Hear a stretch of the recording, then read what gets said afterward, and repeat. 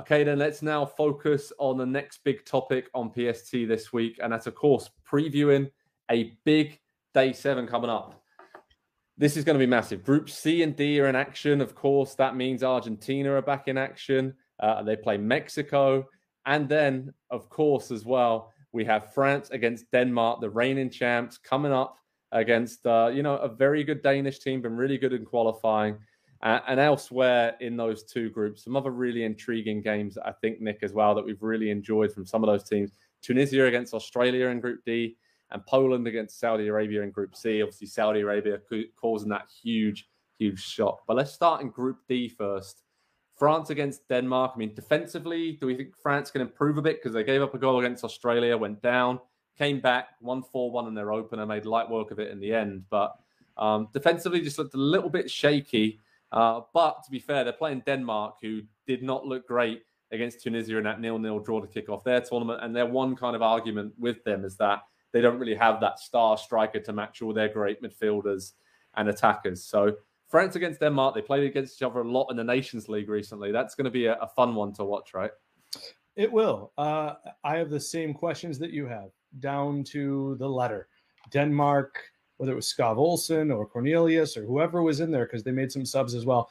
The forwards did not look dangerous. And if this was 4 years ago, we're talking about Christian Eriksen still being slightly more mobile, able to really attack and take over a game on his own. Well, we see it with Man United, where Erik ten Hag thinks he's the most effective way to attack it is to be a bit more set back. So I think France will look like they can defend better, because I think what's taking away from Denmark's dark horse status right now is it's hard to think they'll consistently score.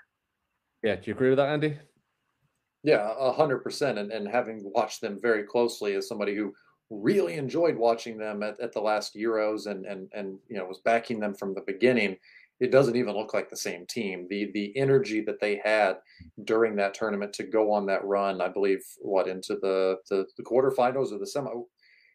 That was that was an incredible team performance. And obviously they had the situation around Christian Eriksen at the beginning and they rallied around that, but there was energy and there was life to that team. I did not see that whatsoever in their opening game. And obviously that was made a little bit difficult by the opponent. Tunisia was, very rigid defensively and they were going to give no space, no time or anything. But I don't see Denmark's outlook changing coming up against France, who have, we know all the names up top. They're going to be under a lot more pressure. And this might be the end of a generation for Denmark. And it's going to end the way that a lot of generations do at major tournaments, I think, with a group stage flameout. Wow. That'd be a big one. But yeah, with France, Nick, the usual suspects turned up, right? Even though they're missing Benzema and Cuckoo, Kante, Pogba through injury. Had Giroud scoring a couple and equaling Thierry Henry's record. So that's his ambition and aim for the rest of this tournament, right? To get that record out right. Kylian Mbappe was excellent, got his goal. Dembele was superb. Antoine Griezmann was superb. And this France team is so stacked. It's difficult to see them not going very far in this tournament, even though there are those defensive kind of deficiencies. And I suppose the midfield as well, right? Rabiot, do we really think he can run games later in the tournament?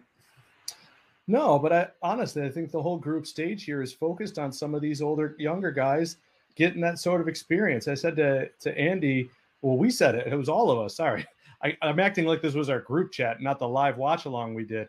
Look, you needed to get to halftime with Yunus Musa in the U.S. game just to say, I've got a half against England under my belt, whether it's Upamecano or Konate, Chouameni, did I say it right? Andy always says it right, and it makes me so mad because I mess it up. Camavinga's still there to feature.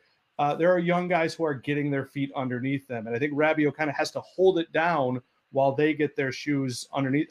I think France is still 1B to win this tournament. The major thing I see, and I don't mean to dog on Andy here, but Andy's mentioned this a lot of times before. I'm still waiting to see Hugo Lloris as the guy who for a decade was one of the best goalkeepers in the world, because he still is. He's got to show us that he's ready to take over a game, because he will be needed to do it at least once during this tournament.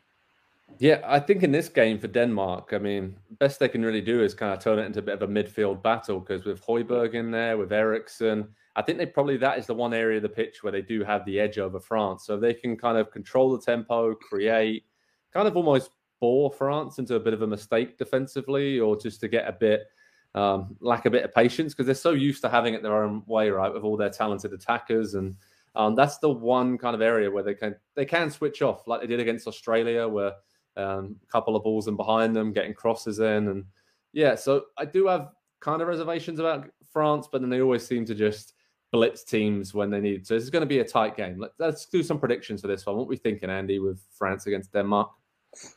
I don't think it's going to be that tight. I'm all the way out on Denmark, so I'll go 2-0 France, and it might be more than that. Nick?